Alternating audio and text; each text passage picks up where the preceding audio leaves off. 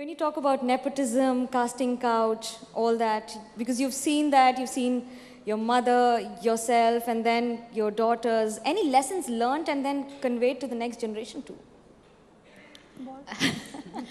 Okay, about this entire process of men being men.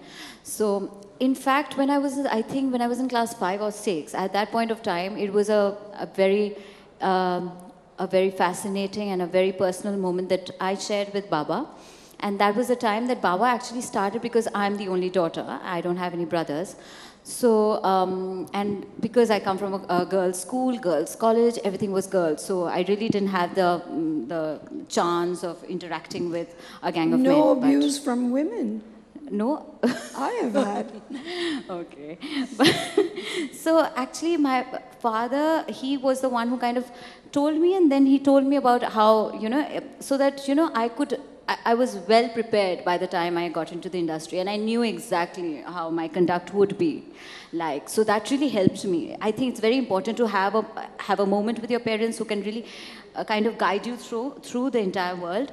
And that is one. About nepotism part, in fact, it was just the contrast in my case, because I remember when my first film happened, I did not know that an actor can be chucked out even after a few days of work.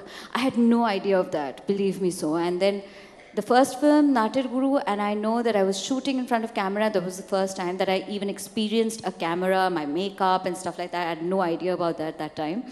So, and then later on I came to know from my director, Horokaku, Horona Chakraborty, he told me that in 2 days, Baba in fact told Horokaku that if you think my daughter is not doing well, you chuck her out of the film.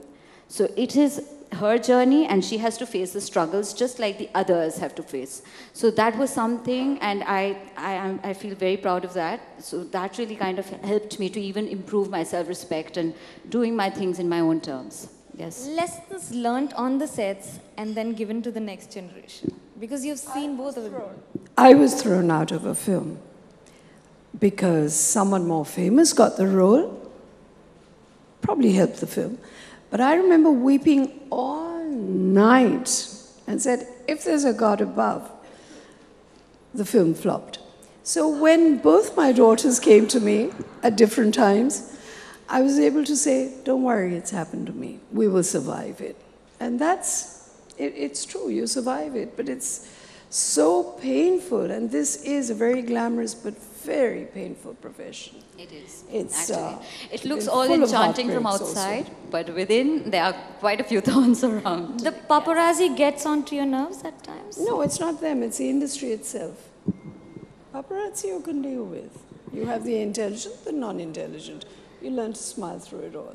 But when you talk about social media, you're one person who stayed away with it in your own style. Well, my mother stayed away completely. She said, journalists in the drawing room, but she had some very select friends in journalism. My husband is very gregarious and social, so they were in the drawing room. We were eating off the same table. And I, of course, will prefer anyone who can talk to me and make me feel, give me the respect of being a human being. So I also have lots of friends, but don't want to go back to someone who's criticized From me. the glamour world to the roads of Bankura, where you hail from as a parliamentarian, something that touched your heart and you thought that, okay, I'm on the right track. Well, I've said this before, a man who had one dhuti turned around him, who probably wore the same thing every day of the year, he stopped my car. It was a big white car, I don't know, a Ford or something, and it was air conditioned. I don't wear sunglasses like most stars.